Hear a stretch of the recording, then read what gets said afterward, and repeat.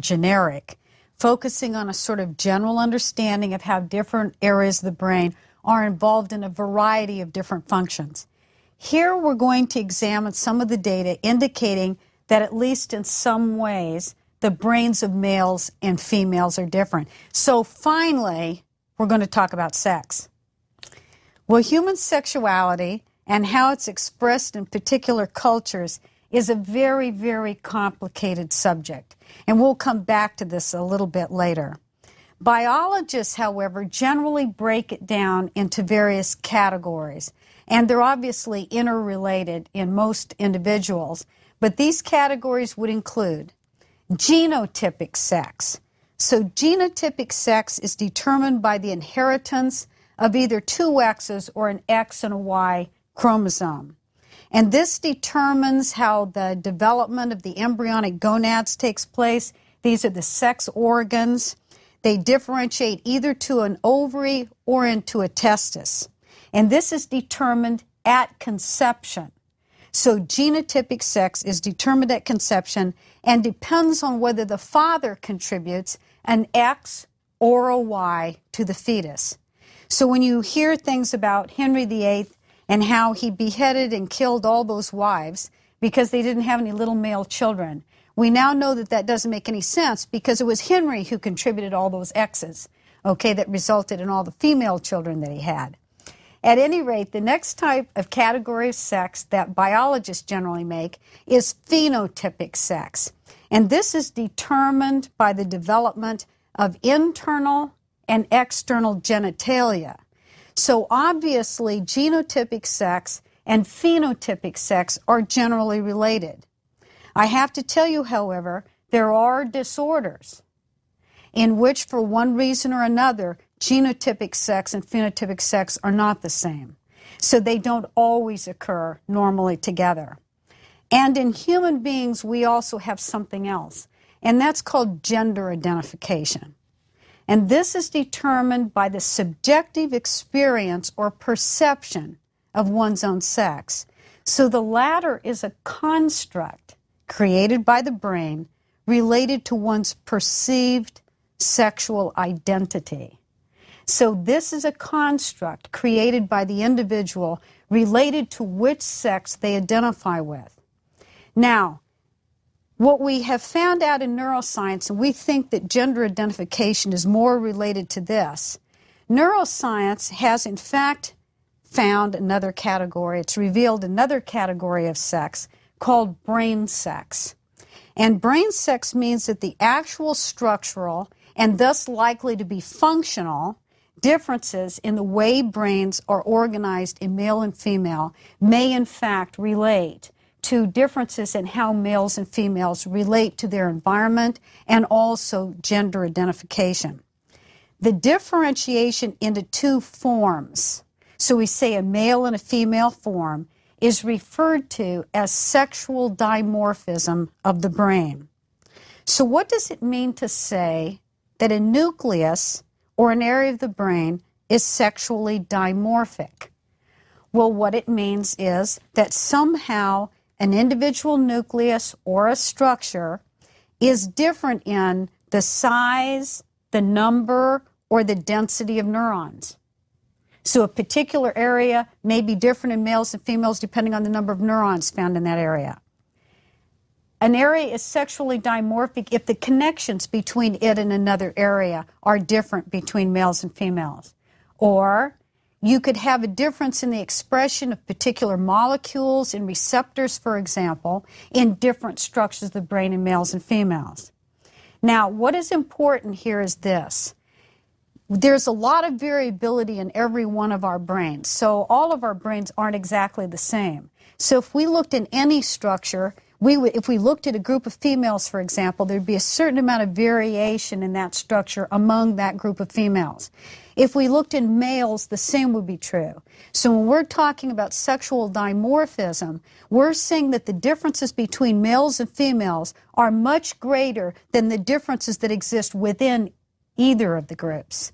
So these structures are very different enough that in some cases, any trained scientist could immediately look at a section of the brain, through particular areas and would be able to tell you whether that section came from the brain of a male or the brain of a female. So we're talking about pretty big differences here. Now, we assume that the differences in structure or molecular structure or gross overall structure play a role in how that nucleus operates or works. So we think that this underlies difference in function, which is, we'll get to some of the functional data here in a minute. Now, before we talk about the areas of the brain that are involved, let's turn our attention to what induces sexual dimorphism in the brain. This is just a really, really interesting area. So first of all, originally in development, the central nervous system of the fetus is equipotential for developing either brain sex. So it doesn't make any difference whether you have two X's or an X and a Y. Your brain is equipotential for developing into the brain sex of either male or female. So what happens in the male brain? What happens in the male brain? Well, normally in males, the immature testes produce a tiny amount of testosterone. And this testosterone is going to masculinize the male sex organs. It will also cause the regression of some of the tissues in the body that would have developed into female structures. And in addition, it plays a role in masculinizing the male brain. Actually, minute amounts of testosterone will enter the brain and will actually get inside the neurons in particular structures of the brain. And only those structures will then develop and become sexually dimorphic. So the testosterone only enters particular structures in the brain. What is interesting here is that once the testosterone is inside of these neurons, it in fact is converted to estradiol, which is an estrogen. And it is actually that estradiol that masculinizes the male brain. Thus, in the presence of estradiol, those particular neurons in the brain become male in their pattern of the neurons, how the neurons are packed, and in their connections with other structures. So what happens in female fetuses? Well, let's think about this. Since it's estrogen that actually masculinizes the male brain, why isn't the female brain made masculine by the high levels of estrogen that circulate in the mother? Well, it turns out that circulating in the bloodstream are actually proteins that bind to estrogen. But I want you to think about this. Even in males, it isn't circulating estrogen that masculinizes the brain.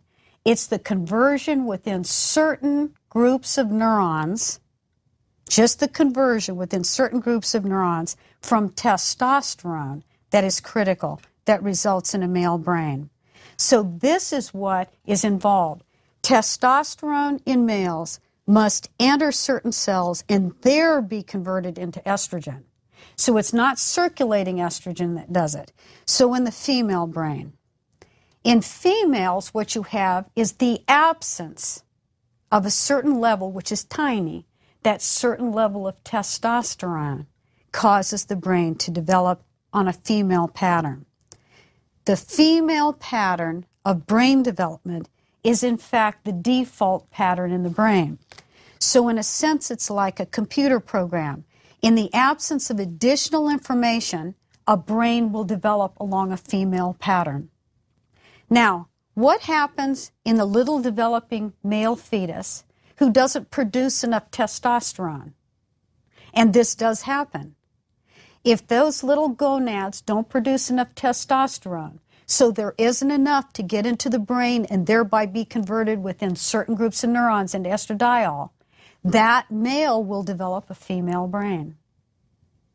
In females, in female fetuses, if for some reason the mother is producing a high level of androgens in her bloodstream, if the mother is exposed to certain kinds of steroids, if the mother takes particular drugs like barbiturates during pregnancy, or we now know if the mother is exposed to high levels of pesticides, All of these things will masculinize female brains. So that means that a female fetus whose mother is exposed to certain things, that fetus will be exposed to androgen that will in fact masculinize her brain. So this is a very, very important and interesting area of research. Now, the brain becomes sexually dimorphic during a critical period or window of time. And we've seen critical periods talked about before. So for different kinds of things that occur developmentally, there are different critical periods. So depending on what we're talking about, it could be a different critical period of time. And in this case, the critical period for humans for sexual dimorphism of the brain occurs before birth. So that means that from that point on, brain sex is determined. There is nothing that can change it. And it means at puberty, the circulating male and female hormones that circulate as a result of reaching puberty already act on a brain that's already sexually dimorphic. And so this is a very critical part about it. Brain sex cannot be changed, and it's determined before birth, at least in human beings. So what is the evidence of sexual dimorphism of the brain? What is the evidence that this is true? And as with other questions that we've looked at in this course, we're going to look at experimental data from animals and also look at clinical research and from the clinic and how that can inform us about this. Most research in the area is done on rats, and there's actually a reason for that. The critical period for sexual dimorphism in the rat is postnatal, so it occurs after birth. And this means that as scientists, we can manipulate the hormonal environment during the critical period much easier than we could if it occurred in utero. So rats are a wonderful model for this. They're also a wonderful model because the behavior of rats is very sexually dimorphic. So that means adult male rats engage in mounting behavior and certain kinds of behaviors that are very different than adult females. Female rats, when they're sexually excited, exhibit something called lordosis, which means the rear part of the body moves up and their tail moves out of the way. And female rats also engage in nest building activity. So you have an animal in which its adult behavior is also very clearly dimorphic. So you can watch their behavior very carefully. And when you manipulate them, or you manipulate this critical period, you can see what happens or how this plays out. So that's it. They're very, very good model for studying this. So what happens if we manipulate the hormonal environment of a male or a female rat during their critical period right after birth when their brains are going to become sexually dimorphic?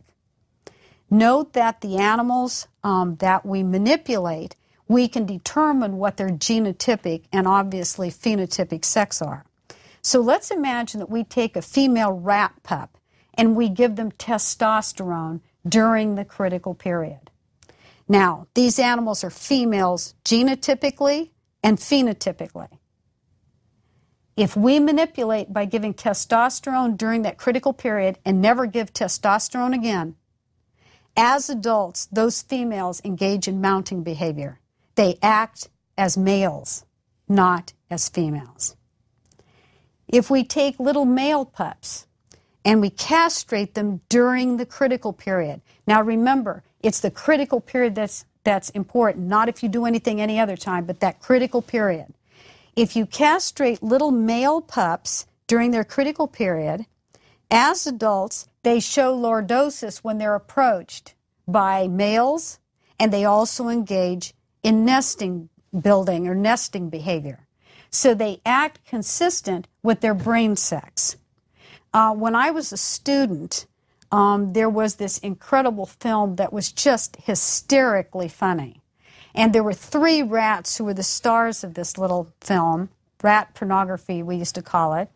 And there was one rat named Bob, and he was one color, and he was genotypically, phenotypically, and his brain sex were all male. So that was Bob. And then there was Susie, and she was genotypically female, and phenotypically and brain sex was all consistent, and she was another color.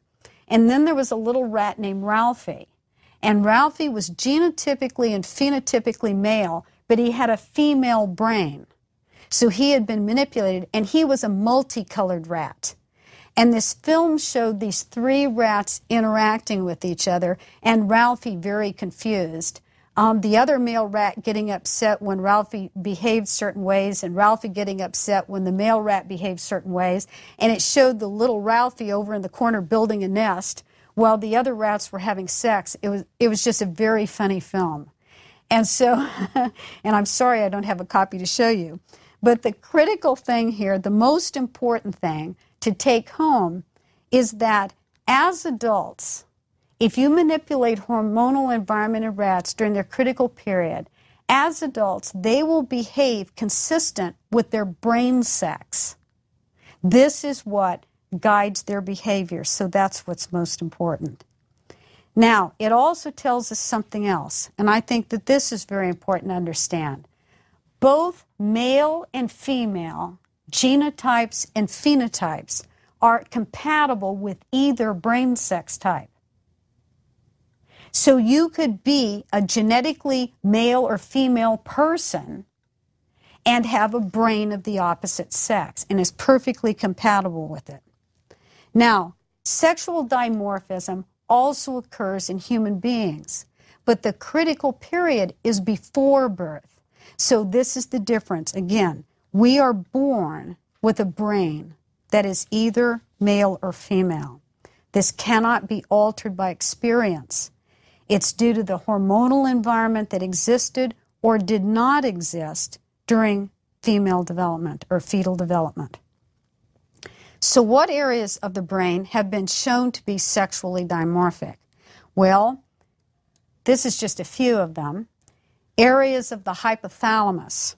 So it turns out that the hypothalamus is one of those areas, remember, controls autonomic nervous system and also controls hormonal events that take place in the body.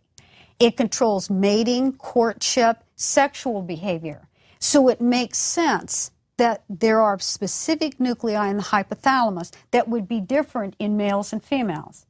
In all animals, there are things that are different about male and female sexual behavior, and so that's reflected in the hypothalamus. Note, however, that the other areas up here that are sexually dimorphic, the hippocampus, the amygdala, and some cortical areas, including this orbital frontal cortex that we talked about in a previous lecture, are all areas that are sexually dimorphic.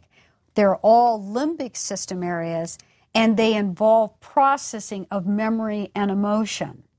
So, and play a role, obviously, in executive function, just as we talked about this orbital frontal cortex being involved in the abstraction of moral behavior. So these are three areas that are also sexually dimorphic.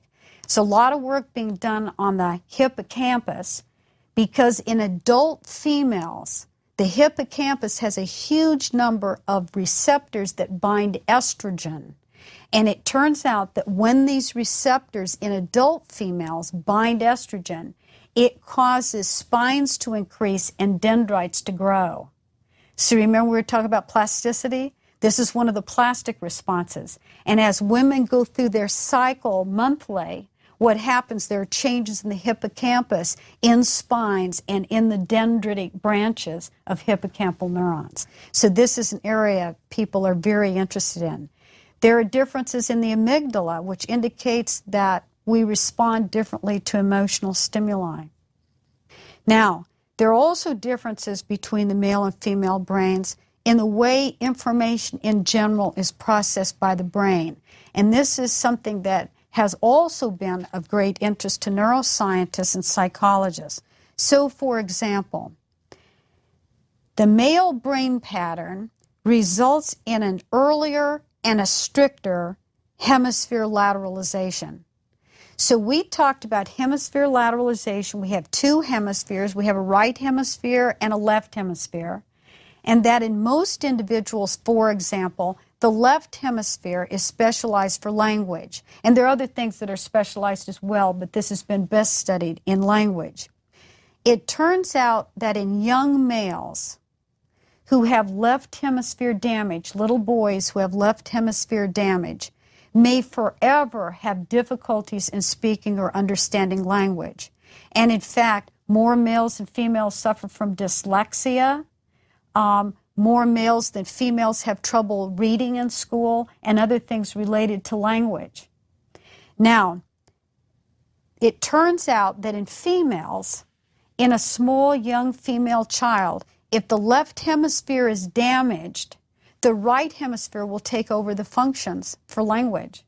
And so as an adult, you may not even be able to tell that that individual ever had brain damage. And this is true even as adults.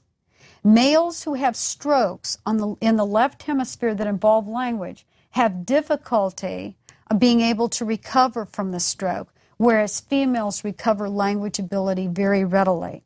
When you look with functional MRI, what you see is that the female brain seems to retain a certain equipotentiality.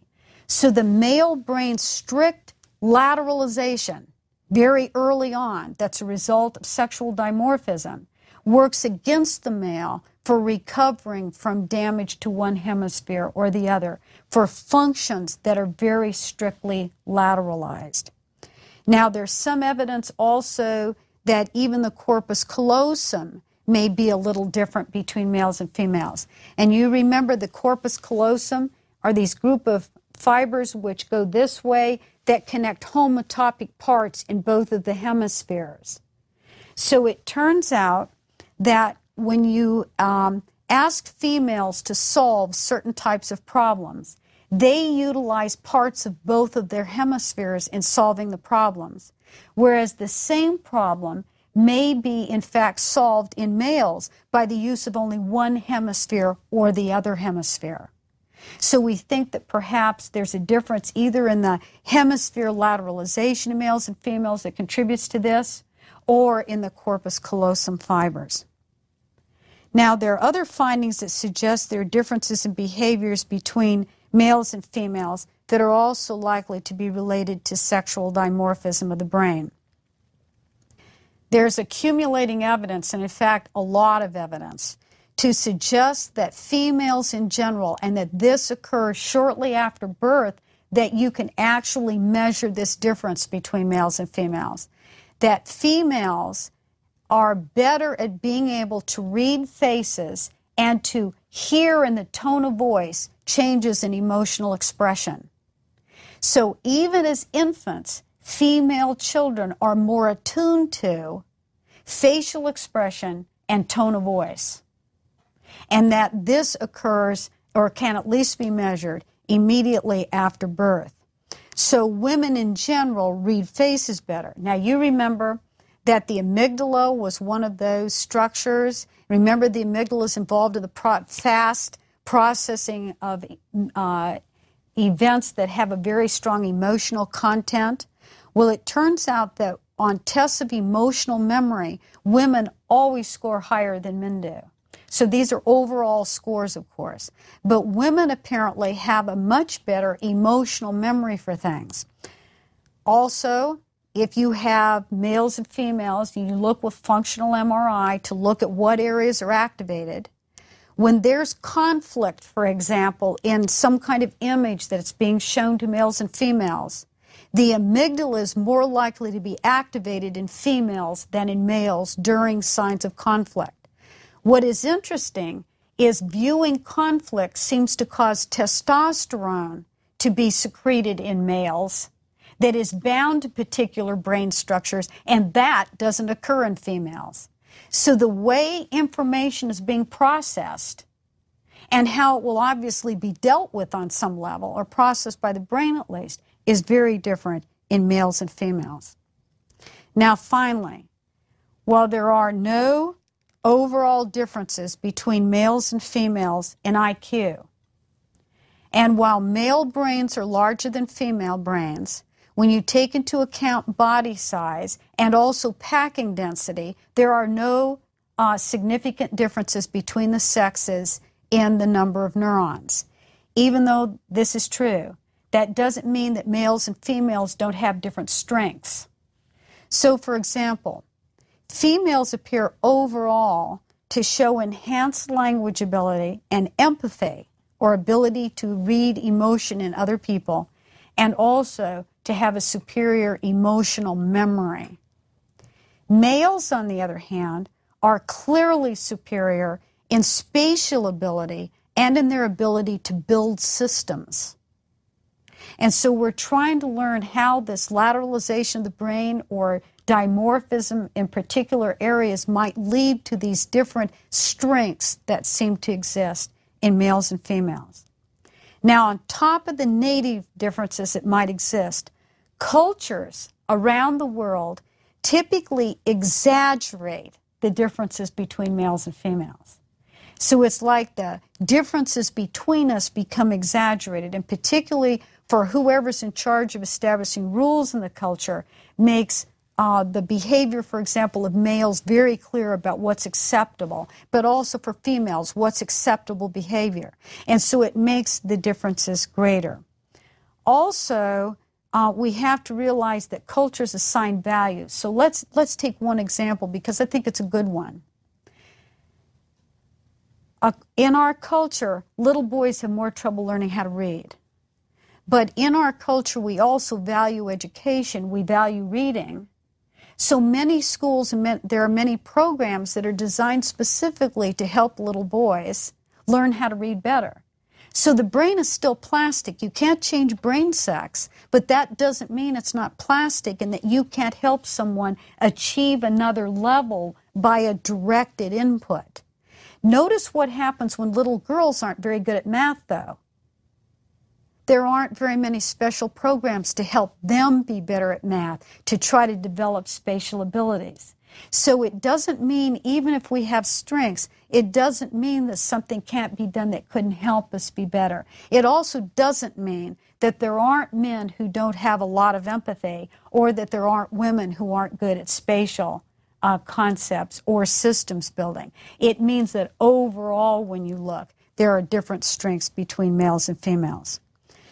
So finally, what is the evidence that sexual dimorphism of the brain influences human behavior, such as the choice of a sexual partner as an adult? And this is something, a lot of people are very interested in. Very famous neuroscientist was one of the individuals who looked in the homosexual male brain and the heterosexual male brain in one of these areas in the hypothalamus. And indeed, it was dimorphic between those two groups. And that in homosexual males, that nucleus was organized more like the female brain. We're not really sure what this nucleus does in humans, though, so it's very hard for us to tell whether or not, or how that plays out in the expression of sexual behavior.